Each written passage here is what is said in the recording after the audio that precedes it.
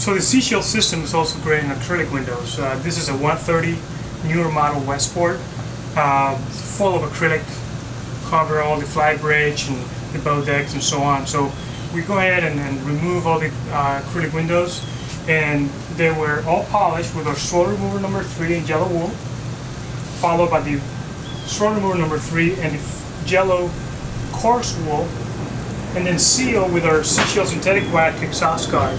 So the way you do it, you use a Makita orbital polisher with the yellow wool at a lower speed. Start at 600 RPM, which is the setting number 1. Then you follow to the setting number 2.5 or 3, which is about 1500 RPMs, with both foam pads. First with the yellow wool to get most of the scratches, and then second with the yellow coarse foam to remove all the swirl marks and make it even, and then seal it finally with the seashell exhaust guard synthetic wax. So this is a finished product. This is a angle acrylic window.